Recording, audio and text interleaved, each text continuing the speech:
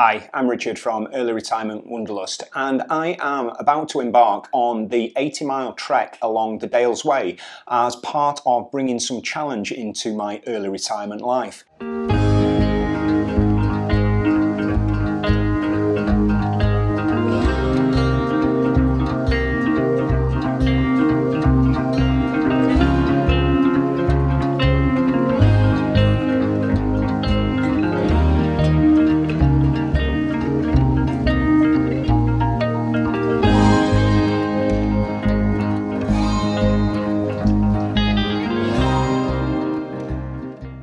So if you're new to our channel, just a little bit of background. We early retired as a couple at the age of 51 and we sold the family home. We relocated to the Yorkshire Dales. We took on a renovation project and renovated our cottage to how it is today for our forever retirement home. And we have taken it upon ourselves to make sure that our early retired life together is as full as possible. And we have travelled as far as we possibly can. But now it's time for a more individual challenge, which is just down to me, which explains why Jackie's not with me this morning. So as I said in the introduction, I'm about to embark on an 80-mile trail walk along the Dales Way in the Yorkshire Dales. It's something that I've never done before, and it's something that I've always wanted to do, and I thought it was an ideal time, now that I'm early retired, to bring a little bit more challenge into my own personal life.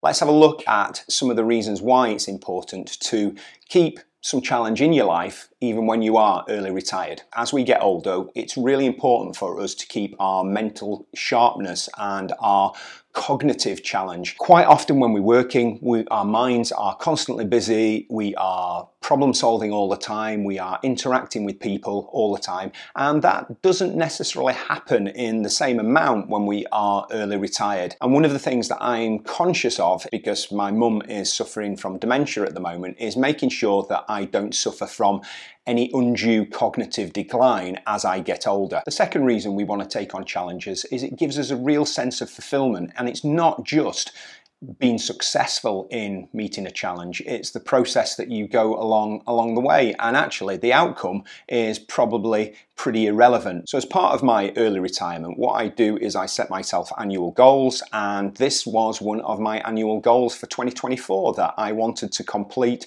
the Dales Way. A little bit of background, I bumped into a thru hiker when we were in America last year. Hippie, what a legend he was, and he just seemed to have the most perfect philosophy on life. And I did a little bit more research on thru hiking in America, and there's no way that I could do any super long distance stuff, but I just thought that 2024 was the year that I could dip my toe in the water. So an 80-mile trek for me is a big old thing. I've not done anything like this before.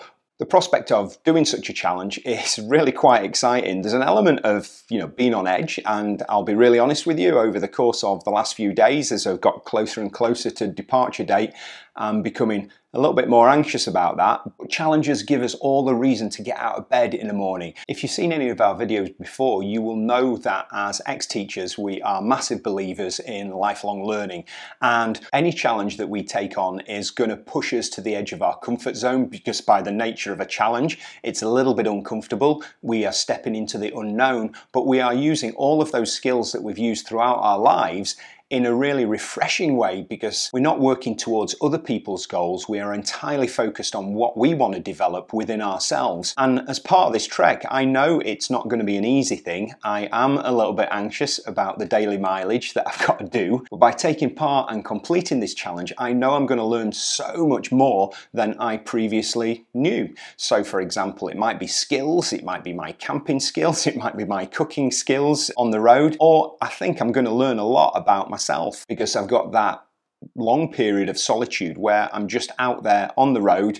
It's just me, my rucksack, my tent, and 80 miles to complete. Challenges are so important in building resilience in individuals, and for me that's really important in early retirement. The working environment naturally built resilience because you were every day doing things that perhaps you didn't want to do, or you felt a little bit uncomfortable about, or were a little bit challenging, whereas I think it's probably too easy sometimes when you are master of your own destiny in early retirement, and you could perhaps shy away from that. I love the work that Andrew Huberman is doing on building resilience, and there is so much brain science to show that when we put ourselves outside our comfort zone, there are actual physiological changes that occur in our brain that make us become more comfortable at being uncomfortable, and the more we do that, the more our mental health improves and also our brain physiology, which can only be a good thing as we're getting older. We all want joy in our life, and joy is just one way that we can enhance our overall well-being, and challenges provide us with that opportunity for growth, for connections with other people,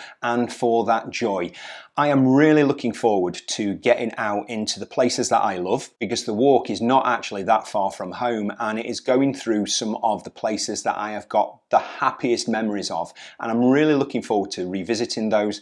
I'm really looking forward to spending time living and sleeping in the outdoors, and I'm really looking forward to just slowing down life a little bit to the things that for me are going to be really important over the next few days, which is simply going to be walking, eating, sleeping, and then repeating that process. And the simplicity of that is something that I am really looking forward to. When Jackie and I sat down at the start of the year to set our 2024 annual goals, one of the things that we said that we absolutely wanted to do was to maintain our personal identity. We are absolutely loving our time in early retirement, and we are feeling blessed every single day for the amount of time that we have with each other.